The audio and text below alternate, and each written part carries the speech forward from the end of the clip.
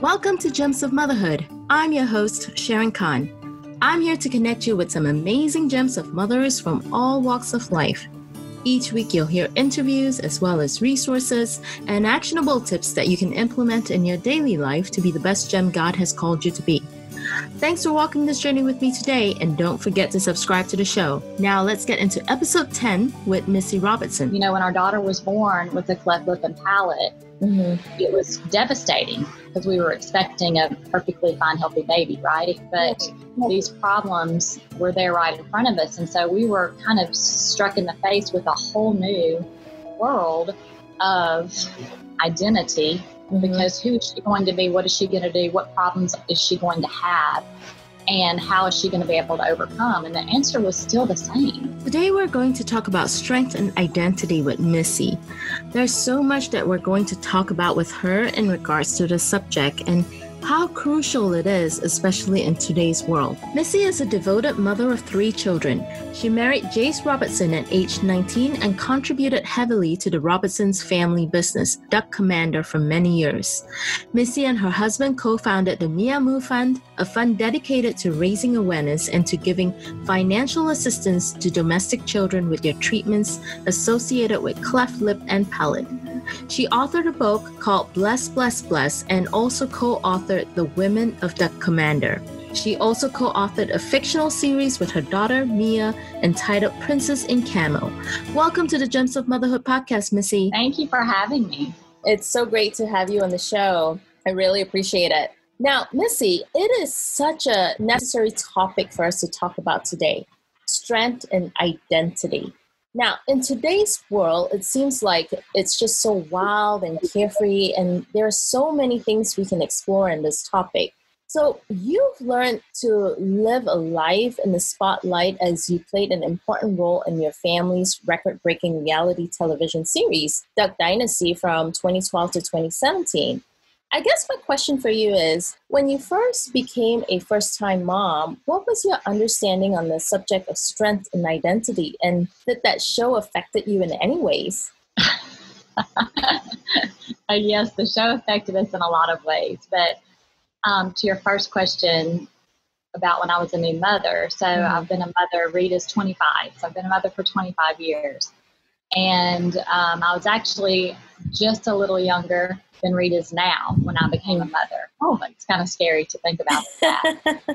But that's what happens, right? You pass down, hopefully, all of the good things that you learned as a parent and even just as an individual. And hopefully, and I've told Reed and my other children this too, hopefully I've taken all of the good things that I got from my parents and when Jace calls spit out the bones, and keep all of the good things and that I used and then added more good things to them. And I want the same thing for my children. And so, and I've told them that many times that, you know, when they become parents, I want them to be better parents than we were, and spit out the bones and don't be afraid of that, because we want what's best for our kids. And if that means they're better at us at something, and if it's parenting, all the more for it. But the identity part, when I was 24 and having my first baby, I'm not sure I gave that much thought, really, about, you know, who am I? I was so young. But I did have a very stable childhood in terms of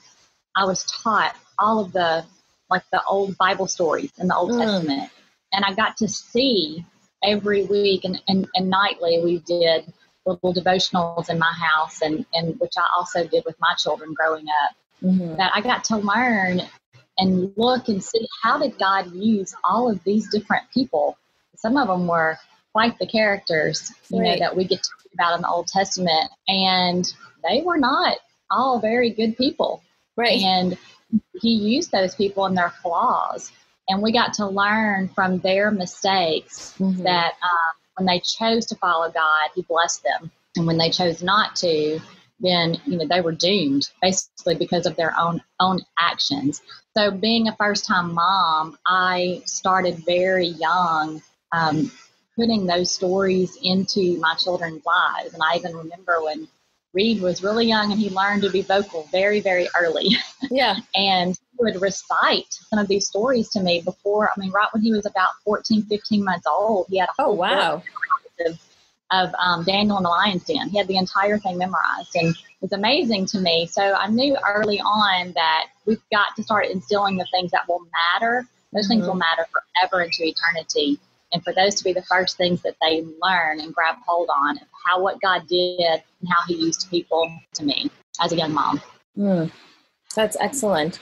I know many times when I read the Bible to my daughter and I'm like, okay, this person doesn't sound very good. How can I explain it properly to her that, they're bad people and we shouldn't be doing things that they're doing? And so there are so many ways that we have to kind of get creative to try to explain to them that not all of the people in the Bible are good, and yet they're perfect examples, that God has, used to show us. Now, right. Actually, no one is good. Right. That's what's so great about God and why he sent Jesus is because we're nothing without him. And so, thinking about Amen. this topic and this subject, we've actually been studying a little bit about this. Jace has, and he has his own podcast that he does, and he's been talking about we're royalty because of what God has done for us. And if we choose to become part of his family by accepting him as our Lord and Savior, we're in. We have royalty, which means we have access to everything. And Amen. To understand that it's really not about us. It's not about what we can do or who we are, our bloodline, or where we fit in with society. None of that matters. It's all about him in us. And that's where the strength in identity comes from. Right. I completely agree. But you know what? Children are also getting so many mixed messages and learning things that are not biblically correct, especially in the school system, or I guess you would say in the public school system. How can we teach our children about having strength in their identity? Obviously at home, we try to read the Bible to them. We try to model to them as Christian parents and what we should do and we shouldn't do. Are there any other things that you think would help us to kind of create that kind of confidence in our children to have that identity that they know that they can be confident, this is who God has created for me to be? Well, sadly, and I won't say all of it is sad, but it's a lot of responsibility as a parent to raise a child. Right. And by the time we have it figured out, the kids are moved out. I sometimes wonder, why did God give us as babies to raise? Right. And that it makes the grandparents all the more wiser, right?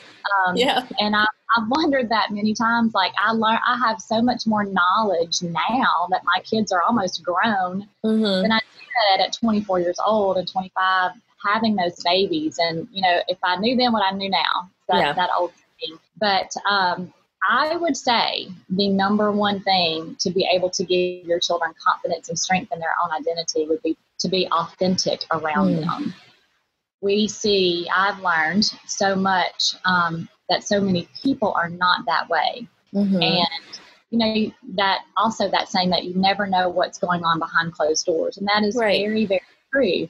But your kids, no matter what you say in public, they see you how you interact with people in social gatherings, at church, in restaurants, at your work.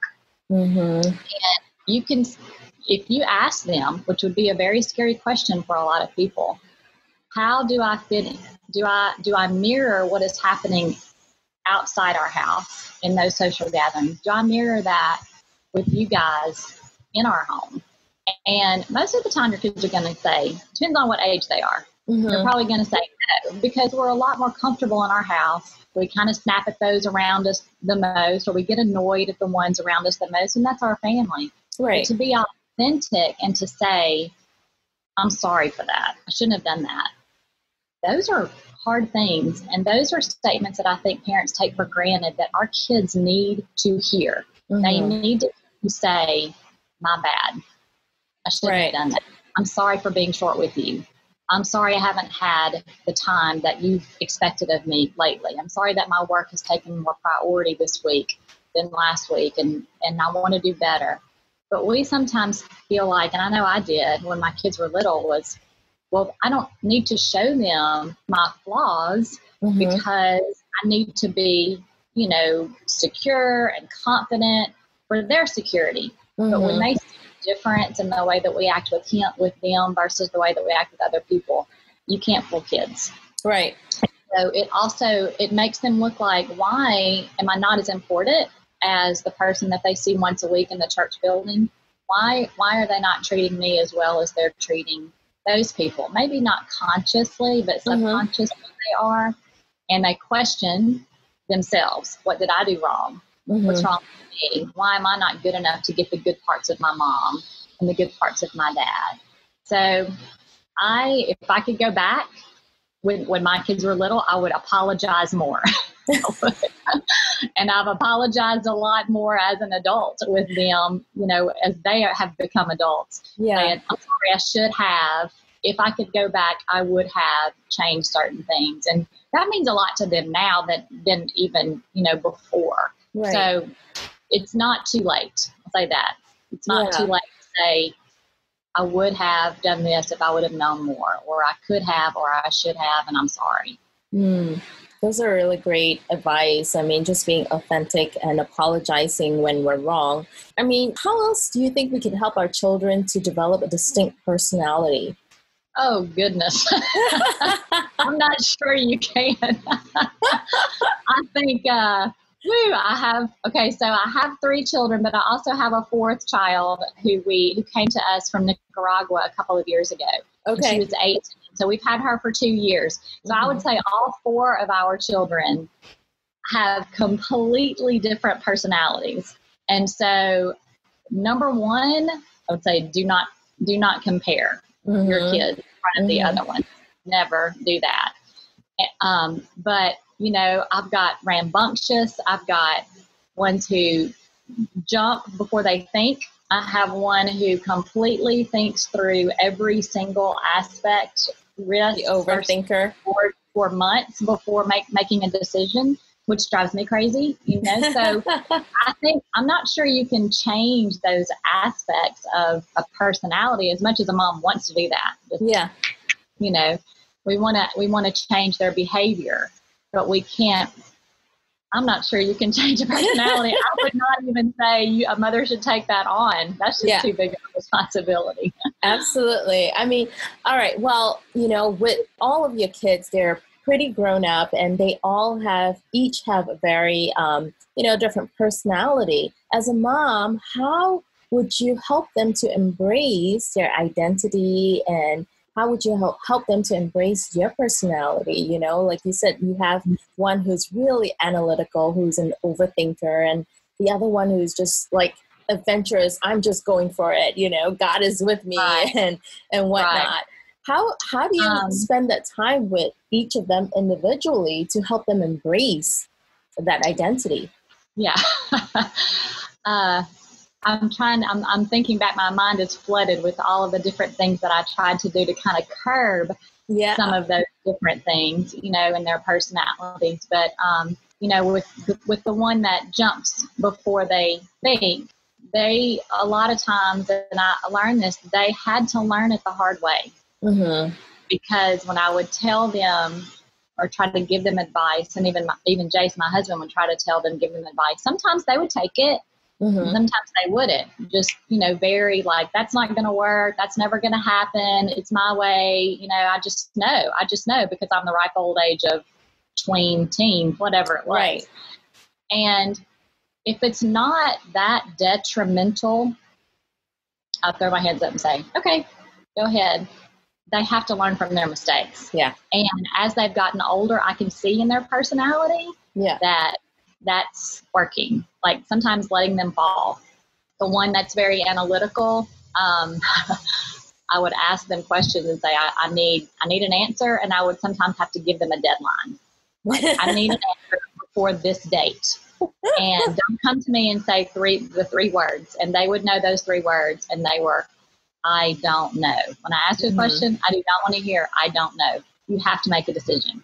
Yeah. And so, trying to really pull them out of their comfort zone. And someone told me, well, maybe it's just because he's so unsure of himself or herself. Or I'm like, this kid is the most sure kid I've ever seen. So it wasn't that. It's just a personality trait. They want to make sure they get it right. So I think it's just trying to, spending a lot of time with your child and letting them know that it's okay to make mistakes and mess up. And we'll be there for them when they do. So that's the best advice I've got for that. Well, what if your child has a friend who may not necessarily be walking in the right identity that God has called that person to be? How would you address that situation with your child as well as the other person? Yeah, we've actually had some instances with that with our daughter. And so, she changed schools recently and kind of got in with some girls that just weren't living right, just weren't making the right decisions. And when we found out, of course, we had a talk with her about it, but we also invited those girls to come over with their moms. And actually, we invited them, but if they didn't come, they would have no relationship with our daughter anymore. But we would give them a chance to come and hear why. And we wanted to share our faith with them. And there were 8 girls that received that invitation, and 6 came with their parents. And were able to hear, it was a way to share our faith, but it was also a way for our daughter to see how important we are taking this about the ones that she is surrounded with. We're not taking this lightly, and we're not saying, oh, when you grow up, you'll understand, or what my parents would tell us, like, time to sow your wild oats. I think that's kind of an older saying, but you get what I'm talking about, that it's okay to make bad choices right now because you're young and it's expected of you, but that's not what God has called us to do or be. And so we took it very seriously. We did it in front of her. We were open about it. We were authentic about it. And we shared our faith in front of her with these girls and with their parents, so that there's no confusion about what we believe and who we believe in and what we expect of our daughter and her behavior in our home and her friends' behavior in our home. And at the same time, we also made a rule that if you were here, you had to turn in your cell phone. So we have a central place in our home where plug it in there. You have access to it whenever you want, but you just can't go off somewhere with it. It has to be right there for everyone to see. Again, authenticity. Right. We want to know what everybody's doing at all times. No one's hiding anything. The cell phones are pretty detrimental to our children and can be to adults, but our children don't know how to handle it. Their brains aren't even fully formed yet. Yeah. And we hand this loaded weapon to them and say, have fun. Yeah. It's a big demise, I think, for our culture and especially each individual child. I completely agree. I mean, I love what you said about, inviting the child and the parent into the home, and it just opens the door for you to share your faith. That's just so beautiful. And obviously handing in the cell phone, it's so totally needed, because if they're coming in to hang out with your daughter, then there should be real communication. There should be real fellowship and, real time with each other, rather than, I'm talking and I'm on my phone. That's really not building relationship. Exactly. Yes. I guess my other question would be, what are some actionable tips would you suggest for moms to teach children to love themselves, to accept themselves as who God has created for them to be? I mean, with you inviting the parent and the child into the home, for those children that you said that they were not necessarily living the right way, how would you encourage that? I mean, obviously sharing the gospel is great, is beautiful. I guess the second question to that would be, what if these girls continue living a life that was not well, and yet they're still friends with your daughter? What would you do? I think I would I'm trying to think, this is something that I've hopefully instilled in my children, but I have not had the conversation with them about who you are, your identity, because and everything that we've tried to do in our home over the last almost 30 years, Jason and I, is understand that it's because of Jesus is why we're here. And it's not because of us. And so, when our daughter was born with a cleft lip and palate, it was devastating because we were expecting a perfectly fine, healthy baby, right? But these problems were there right in front of us. And so we were kind of struck in the face with a whole new world of identity, because who is she going to be? What is she going to do? What problems is she going to have? And how is she going to be able to overcome? And the answer was still the same. It's through Christ. The answer never changes. Amen. So we realized we had to now actually put it into words for people, because then the fame came with Duck Dynasty, and we were asked to kind of relate the story to people. So we had to put this into words, and we, started just talking about it, and with her and with other people. And we've learned that it's not about us. This life is not about us. We were not put here on this earth to be happy. Yeah. Shocker. So many people are searching for that.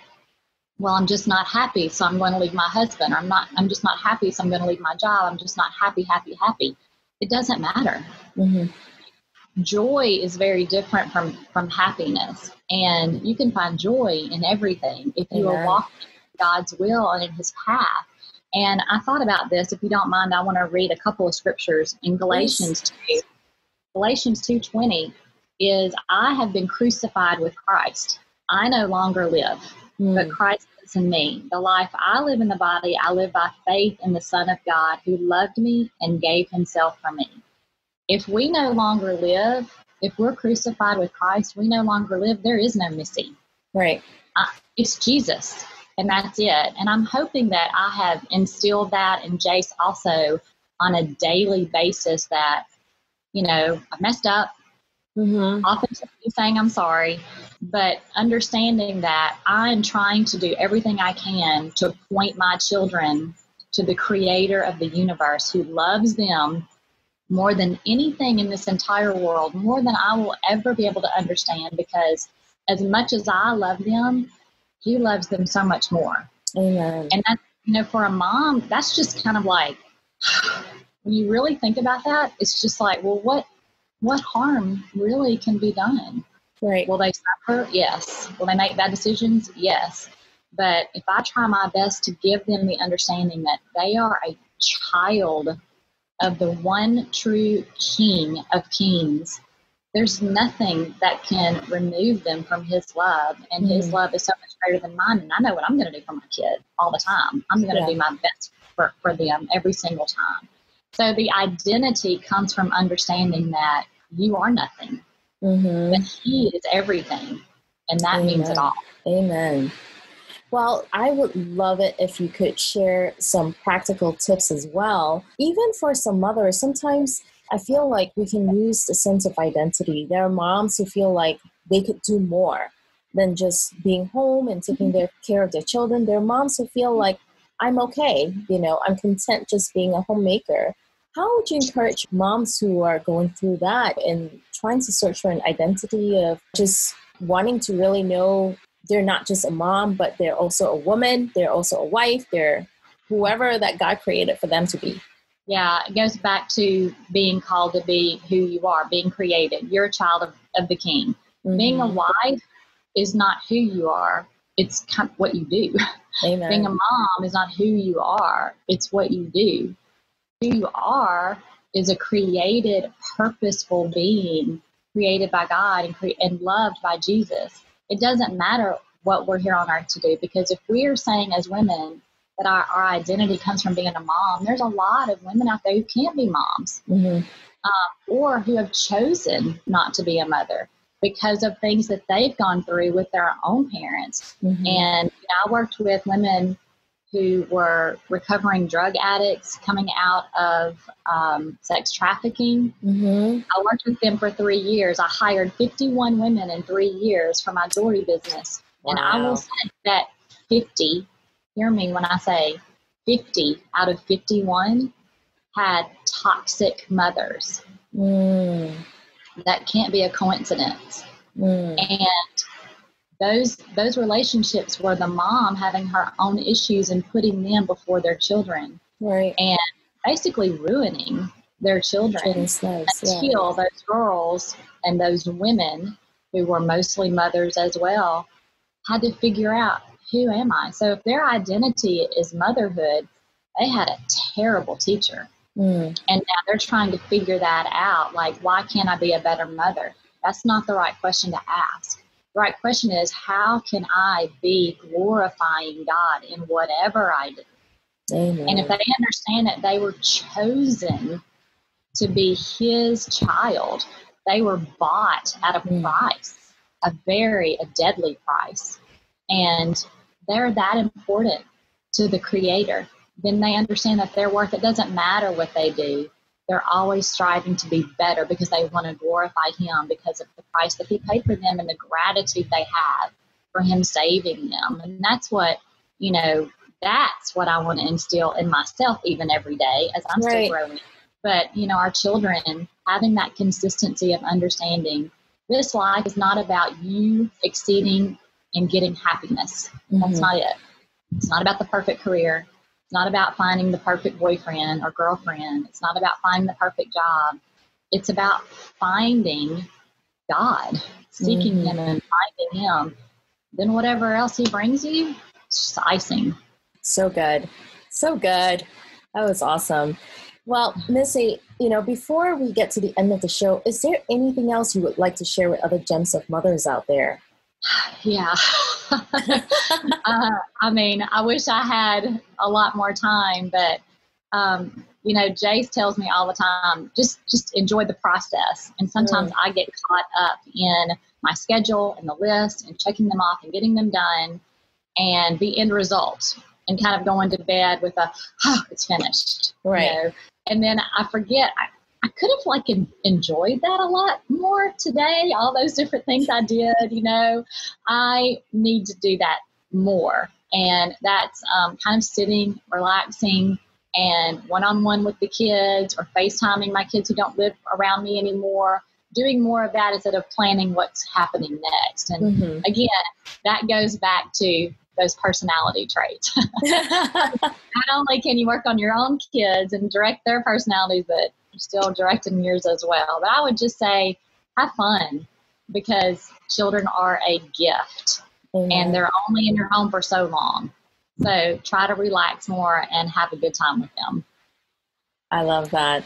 Well, Missy, I really do enjoy when you said, enjoy the process. It's so true. Sometimes we get into doing the things that are so mundane and the day-to-day, I've got to clean the clothes, I've got to wipe the counter, I've got to cook, and we forget to enjoy the process. Because I've had days where I'm sitting down, I have a 2.5-year-old, and I've had days where I sit down with my 2.5-year-old and I'm like, oh, this is going really smoothly. I'm really enjoying the process. And at the end of the day, I'm like, how did this happen? It's so good. And there are those days where you just forget all about it and it's thrown out the door and you're like, okay, we have to do this next. And you're like, why is this day so structured? And I did not enjoy it. Yeah. I will say that some advice that was given to me when I was very early in my parenting was, whenever you tell your children what you expect of them. So when you go into the grocery store, you're going to Walmart, and it's just, there's just stuff everywhere, and they're going to want everything they see. Before you go in, tell them, this is what I expect of you with your behavior. If you do what is expected of you, then at the checkout aisle, you get to pick out a piece of candy or whatever it is. And so when I would do that, my boys, because I had my boys first for a long time before I had Mia, they did so much better, sitting in the buggy or holding my hand. I mean, it was almost shocking, because they were looking for that one little prize at the end. Yeah. But those hectic days when I would forget to tell them, again, take that 30 seconds and tell them what I expect. Halfway through the grocery store, I'm like, why are they being so bad? What is wrong with them? They have too much sugar today or whatever it is. And I realized I didn't tell them what I expected of them. So that's on me. And the same thing goes back with us. If we start our day with, even if it's just 60 seconds, between the alarm going off and you getting out of bed, every 60-second increment in the morning counted.